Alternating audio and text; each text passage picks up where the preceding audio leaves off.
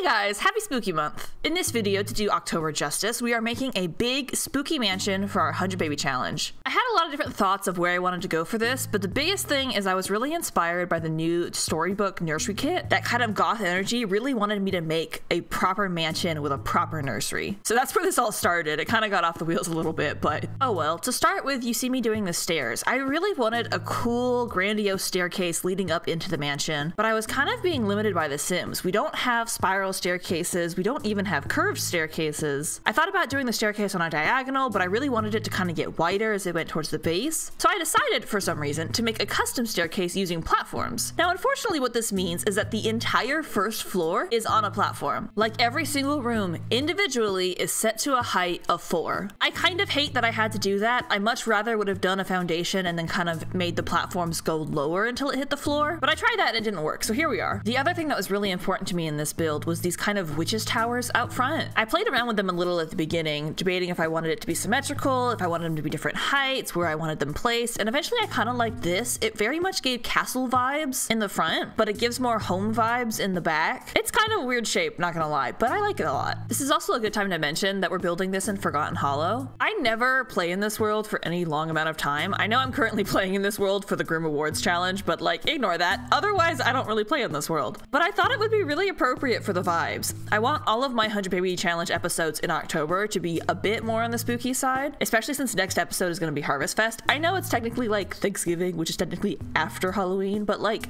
it's fall. We can do some fun decorations. And I just wanted to do something a little bit different than like all of our previous builds. So now I'm going through and adding columns to all of the corners on the build, which honestly, I'm not sure what style inspired that. It kind of made it look a little Tudor vibes, but it's fine. And then I wasn't sure for a color scheme. I really liked this red door from Vampires at that deep maroon, but there wasn't really any windows that matched super well. So after a lot of searching, which lucky for you I've cut out, I decided to go with the Realm of Magic window and door set, using that big round window as kind of a centerpiece, and then using that smaller rectangular window like everywhere, kind of like stained glass, with a couple of accents here and there. And I think it came out really good. I wasn't really going for a purple scheme initially, but I'm not mad about it. Now it's time to work on the inside. I wasn't fully done with all of the windows on the outside, but I needed to have an idea of my floor plan before I went full commit to putting windows outside. So that's what we're doing now. I went back and forth a ton on where to put the stairs and finally settled on this kind of V shape right when you walk in, through this one tile hallway into this room that initially I was going to make a dining room, but then I kind of repurposed it for a skill building room because I put the dining room elsewhere. Then to the right here, I have the beginnings of a kitchen, and I wasn't exactly sure what appliances I wanted to use.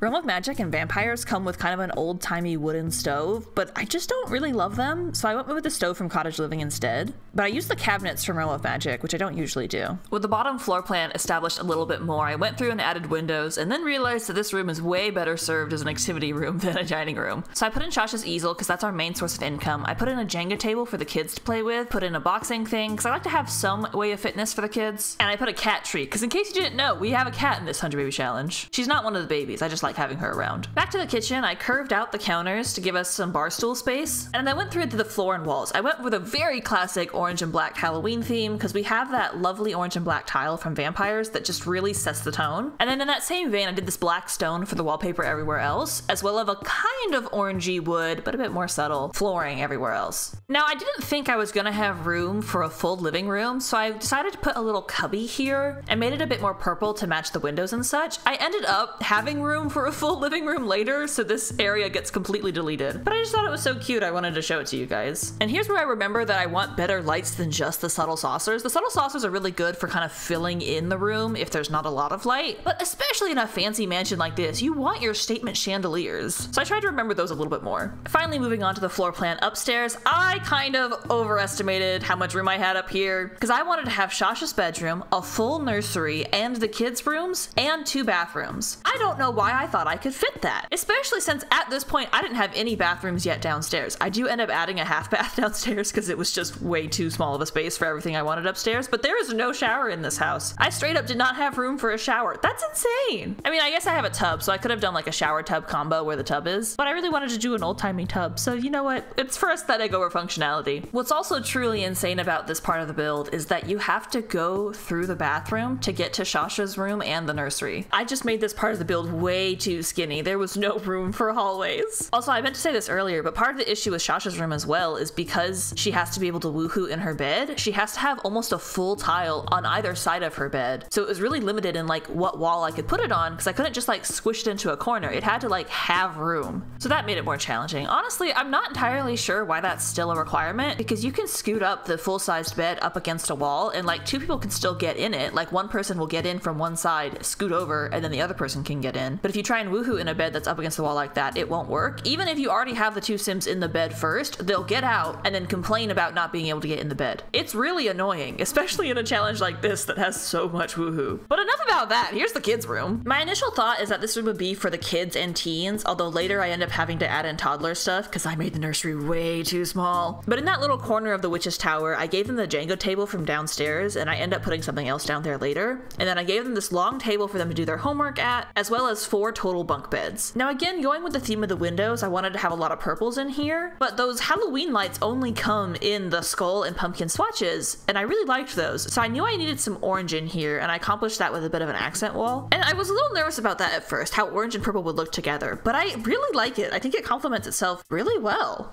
So when I was building this, I took a little pause here to call my boyfriend and his friends, because they like play together on Discord pretty much every night. So I called them because I wanted to show them my build so far. I was really proud of it. And they thought it was cool, but my boyfriend was like, it'd be epic if like death was just walking around at all times. And I was like, you know what we have now? We have a speaker that can summon the Grim Reaper. And so immediately I knew I had to add that in the build. There was this wall downstairs that was blank and I didn't really know what to put on it. So I was like, for sure, I can just put like a fancy table here or something and then put the gramophone on there. And it came out perfect. My one grievance though is that the gramophone doesn't slot to very much. Like it doesn't slot to shelves, it doesn't slot to the accent tables. The only thing I've gotten it to slot to is dining tables, which isn't usually where I want to put the gramophone. And even you can't do your usual move objects thing with the 9 key, because for some reason when you raise it up with the 9 key, it goes either right above or right below the level that most tables are at. So you either have to have it clipping or floating. And it's really annoying, because like that kind of thing you would usually fix by just putting it on a shelf and then alt placing to get the shelf right where you want and then moving the item off the shelf but it stays at the same height. But because it doesn't slot to a shelf, you can't do that. So genuinely, I was not sure what I was supposed to do here. It was so irritating. I ended up going with the clipping option because I hate when it's floating. And you probably wouldn't have even noticed if I hadn't mentioned it, but my goodness, that was so irritating. Also, a lot has happened since I started that rant. So remember how I said I built that living room nook and then I totally got rid of it later? Here's where I got rid of it. I realized that I had room for a full-size living room, so I did that with a really big bookcase that engulfed the TV that I thought was cool. And then I decided that the place where the living room nook would actually be really good for a dining room because I still didn't actually have one of those. I had kind of been intending on using the booths in the kitchen as like the dining room because, to be honest, your Sims don't ever really use it. But it's nice sometimes, especially with Harvest Fest coming up, to have most of your Sims being able to sit at a table. So I kind of swapped the spaces around like that. Also, you may have noticed the toddler tent suddenly jumped into the hallway. That's because I spent 20 real-life minutes looking for that stupid little hutch that I put in the dining room, and in the meantime came across the toddler tent and was like, oh right, I want to remember that. We end up putting it in a better spot later. Also, I think I forgot to mention, I put a seance table in the witch's tower next to the living room. That also ends up having to get moved, but it was cool while it lasted. I went for a purple color scheme again in the living room, and I wanted to use this Realm of Magic rug, but it just wasn't quite fitting how I liked, so I got rid of it and replaced it with a rug from, I think, Werewolves.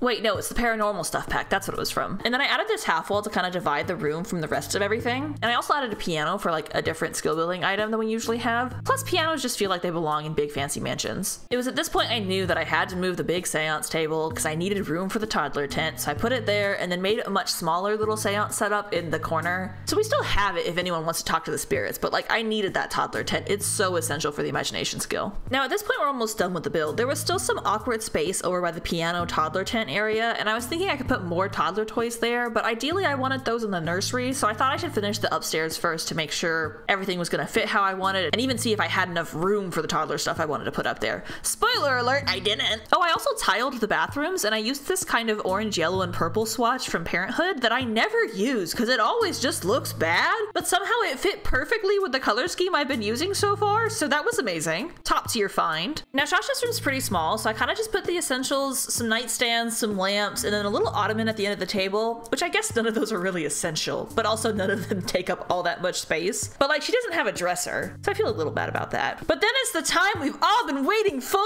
The nursery with the new nursery kit. Man, I was so excited. So first things first, I didn't even know this kit came with a wallpaper, so that was a pleasant surprise. It doesn't, however, come with a flooring, so I spent some time trying to find a flooring that would match. And then it kind of has a couple predetermined color schemes. Like, it has a lot of pink swatches, has a lot of blue swatches, has a lot of kind of cream swatches, but they were sort of mixed and matched in an odd way. Like, a lot of the pink swatches had blue in them, which wasn't really the vibe I was going for. I wanted much more of a pink, dark red, and cream vibe.